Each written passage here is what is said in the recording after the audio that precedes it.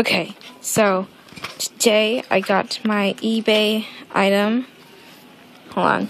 Got my eBay item that I wanted for a long time. And it came with my two cats. They're both the same. I never talked about these ones, but I'm really happy. I'm make one a boy, one a girl.